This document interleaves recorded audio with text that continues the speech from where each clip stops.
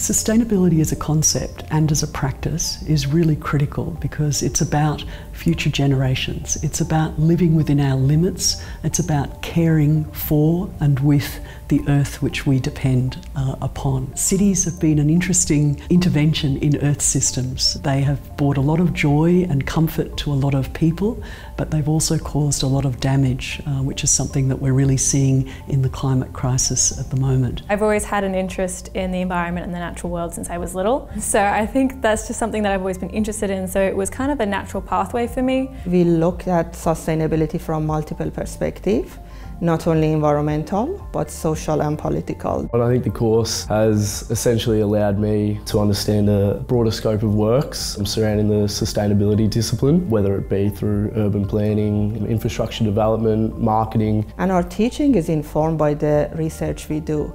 All of us are researchers here in the Center for Urban Research. So I teach my students about climate change responses. At the same time, I am doing research and writing about transformative responses that we need to be doing right now in our cities. So I think it really helped me understand where my passions and interests are because I was able to focus on areas like urban planning, social studies and environmental studies and sustainability. I feel like this course prepared me by shifting my discourse and probably my bias towards sustainable initiatives. It's probably provided me the baseline understanding that I'll need going forward outside of uni. If I could go back and take another class, I would take another policy class because I really enjoyed them and they're really handy in my career now. My career has always been about placemaking. Prior to my time at RMIT, I held a career as a designer in the housing construction industry for a number of years.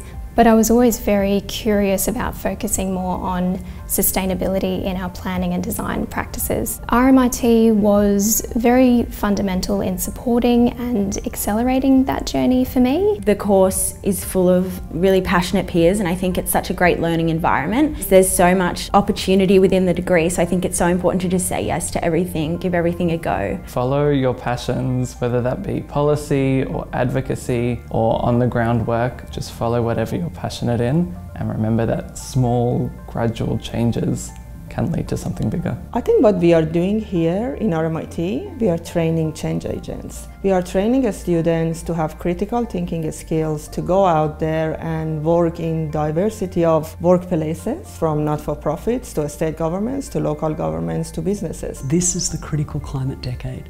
There has never been a time when we need sustainability experts and particularly people focused on acting on climate change. We need those people more than ever right now. So what's great about RMIT is that you're looking at interdisciplinary ways of addressing this. So it's not just about working as a scientist alone, it's working with planners, with engineers, with artists, with policymakers, with landscape architects, and together we find solutions to some of the pressing problems that we face.